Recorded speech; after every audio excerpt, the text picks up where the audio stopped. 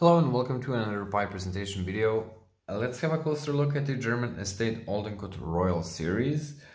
Smooth orange finish, straight billiard shape, Meerlined bowl, 9mm pipe. There's also a saddle stem.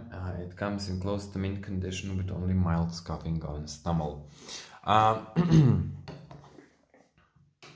It's a billiard, but I really gave it some thought when I was looking at the pipe and declaring the shape, because bowl is rounded in a weird way, something like a bulldog, something between a bulldog and an apple, because it's rounded, but it has that transition that if it was stronger, if angle was stronger, it would actually look like a bulldog. So the interesting pipe, but gave me quite of a headache while I was trying to figure out what actually it is. Usually with pipes that were heavily smoked, meerschaum insert doesn't look like this. As you can see, this one has some aging and use marks, but it's nothing too scary. It hasn't cracked anywhere and it's still looking pretty good.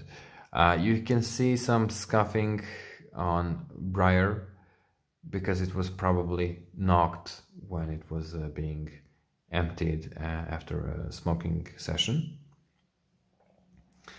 Rest of the pipe, it's a really nice, refreshing orange finish, so looks quite good.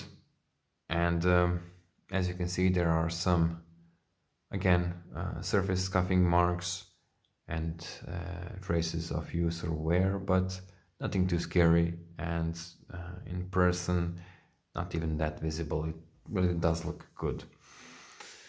Saddle stem, looking great. There's a small dot of, I think something got just stuck there, but I can't take it off with my glove. No bite marks. Great condition of this vulcanite stem. Perfect fit. Not too strong, but not loose.